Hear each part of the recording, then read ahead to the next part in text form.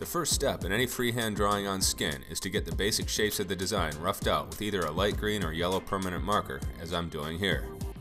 This is done with a sketchbook drawing available nearby for reference. In the sketchbook, you can see that there are actually several slightly different drawings of the subject. The version I'm drawing on the skin is combining my favorite parts from each of these three sketches: the eyes and nose from one of them, the mouth from another, and the perspective and placement from a third, to make for a stronger design. During this first stage, the marker can be applied quickly and without worrying about neatness, because the cleaning up that comes later with the darker colored markers will overwhelm the messiness of the light green marker and make the drawing appear clean without the need for erasing. Starting with a darker colored marker at this early stage is likely to result in a messier process involving more erasing and less clarity with the finished drawing. Normally, I would try to do this short first step with the client standing up in a neutral position to get the placement and proportions right before putting him on the table like he is here. But in this case, standing him up would have put the body part too close to the floor. So after getting the basics of the skull laid out in the light green marker, I'll have him get up off the table and make sure the design doesn't appear crooked when he's standing in a natural position. It's much easier to make changes at this early stage than later on when the drawing has been finished with the darker colored markers.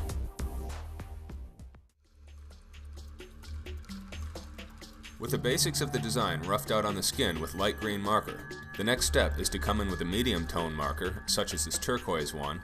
and bring the drawing up to the next level of refinement, getting more exact with the details, going over some of those messy lines and putting down clean lines instead, and fine-tuning everything else that was roughed in during that first step. Any important design decisions that hadn't already been worked out during that light green marker stage are being made now, especially the major dark and light areas, the gradients, and the pos-neg relationships of all the fundamental parts of the composition, as shown in Figure 320A. Just as important is figuring out how the piece will break off into the surrounding skin, how smaller textures and details will be distributed through the piece, and what areas will be left out of focus.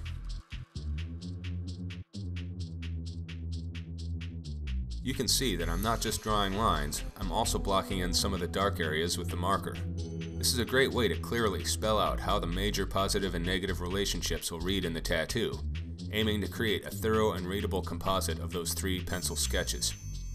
I'm trying to concentrate the darkest areas into the eyes, nose, and mouth, with a little bit of deep shadow under the cheekbones to lift them out while leaving the cheekbones themselves, the forehead, and the teeth as light and open as possible in order to produce maximum impact.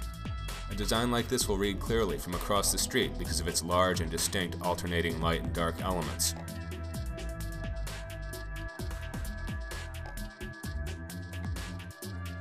Once the design has been established on the skin with medium marker, the next thing to do is go in with a dark colored marker, either a dark purple or black in most cases, and repeat the step done in medium marker, this time being even more precise and clear. I'm also blocking in some of the dark areas here, not simply doing a black outline through the design. The goal of this step is to produce a drawing that will not only convey the essential information from the three sketchbook drawings, but also hold up to all the wiping and other sort of messy activities that normally go on during the application of a tattoo.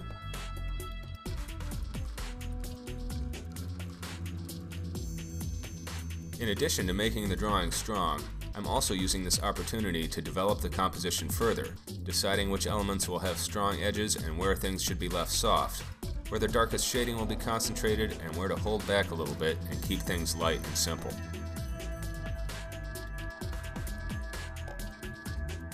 As shown earlier in video clip 27, occasionally I'll go back to the medium colored marker and use it to blend the inks from that dark marker, creating some nice watercolor-like gradations in the drawing.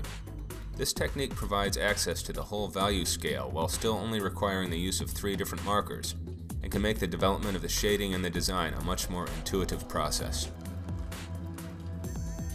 Obviously, this drawing is not being done in the colors that the finished tattoo is going to be done in, and this occasionally will need to be explained to clients who may not understand this, but what I'm aiming for here is to create a comprehensive value study of the design. Toward the very end, I'm going back to the light green marker and using it for some blending as well, creating more volume in the foreground shapes where I want to be sure not to go too dark.